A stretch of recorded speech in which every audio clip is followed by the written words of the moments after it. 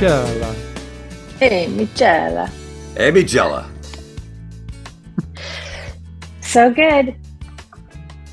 Okay. The stories we tell. Hmm. It hits me, and I love the structure, Curt, that of the suffering that was done to us, the suffering that we have done, and then the suffering in living in the now and the not yet. Mm-hmm. And like when you were talking about Wendy and the stories she tells, like we're living in our stories, whether we know what those stories are or not. Mm-hmm. Mm-hmm. And I think being hospitable, these things have to be done in such, like practicing them, engaging them in as much as we are able. Mm-hmm. But like being hospitable to the suffering, and we can't do it alone. Like invite your friends into this party. Mm-hmm. But as we're hospitable to it, to know our stories better, we have to acknowledge the suffering that was done to us.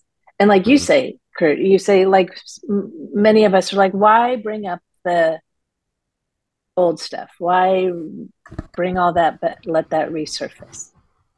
But it's like it all builds on each other, because then when we know our stories more accurately and we know our coping skills,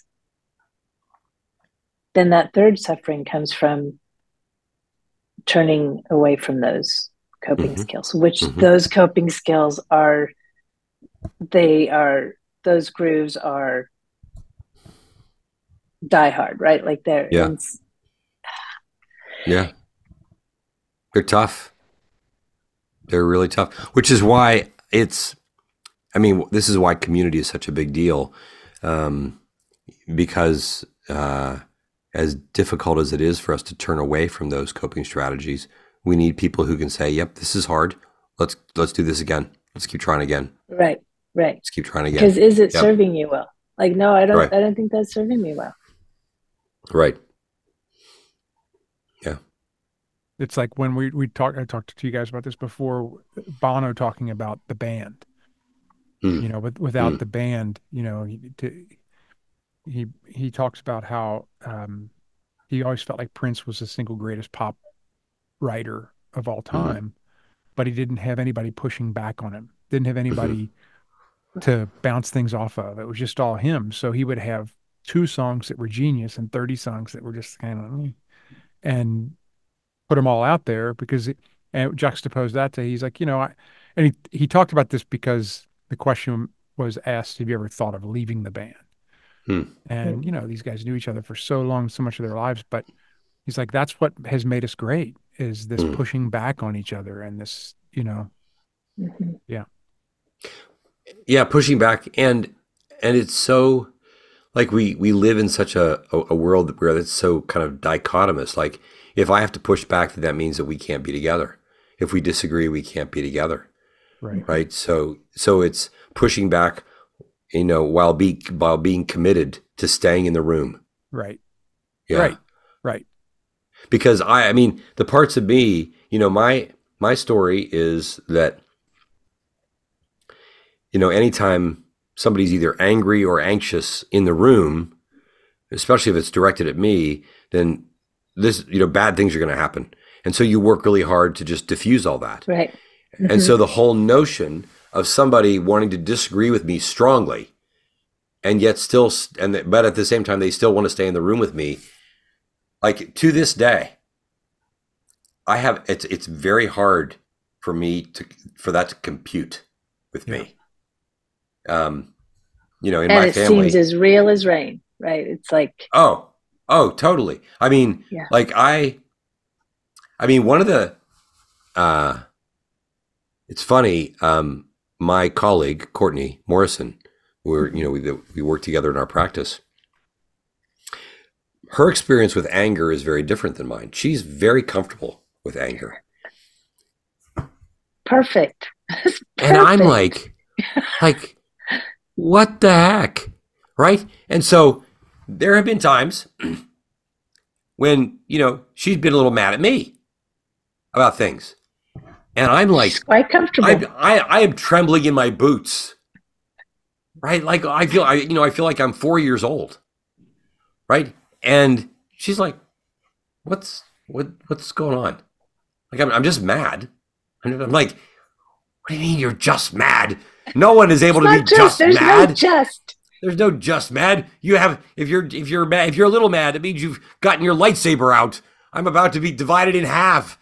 It is the strangest thing. And you're going to leave because you're mad, and you're. Oh, right, exactly. That's right. And that is the third suffering, right? That is the. Yeah. Right. Yeah. And so it's been really helpful practice for me to grow in my attachment to and my connection to someone who I have grown to become increasingly comfortable with, like, knowing that it's possible that things could happen or whatever. I mean, this doesn't happen. This doesn't happen commonly. On the rare occasion, though, that it's happened, it's and we talk about it. We're both aware that there are certain things like sadness. Sadness is like my best friend. I can do sadness all day, every day. Courtney, not so much. Oh, that's so fascinating. Not so much. Yeah, we all. Yeah, and I'm like, what's the big deal? It's just sadness. It's not. I'm like, yeah. What's the big deal? It's just anger. Yeah. Right. Exactly. Yeah. And so, that's the thing, right? There's a certain suffering that takes place within us, as you were saying, Amy, because we have these experiences with these particular emotional states developmentally, and we construct fairly complicated narratives about this as a way to protect ourselves. But in the same way that we're doing that, we're carrying a certain suffering within us. Right. In my fear of that. Right. Yeah. I'll share this super quickly. Like, one of mine, as you're talking about anger, like if somebody changes a plan, now we could talk about this in length, but I have to calibrate. Like, even if I like the new plan, I'm like, alert. And I think, okay, that comes from trauma. I mean, and some level of trauma. Yeah. And when I'm in that place, it is not the glory of God. I am not aware of God's delight in me. I am going to danger.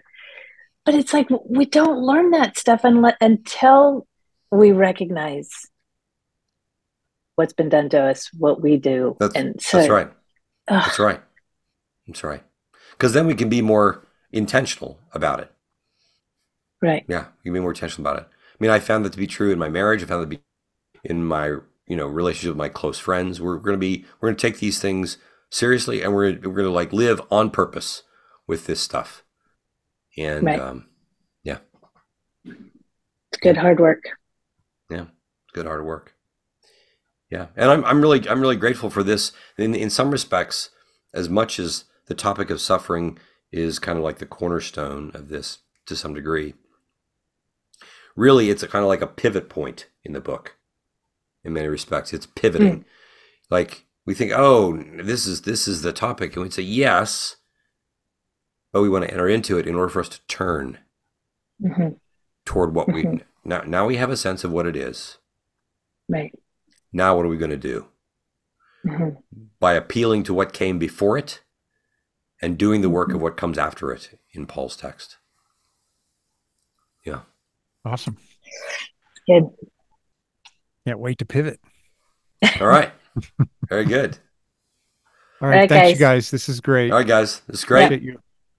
All right. Love you. See you next time. Love you.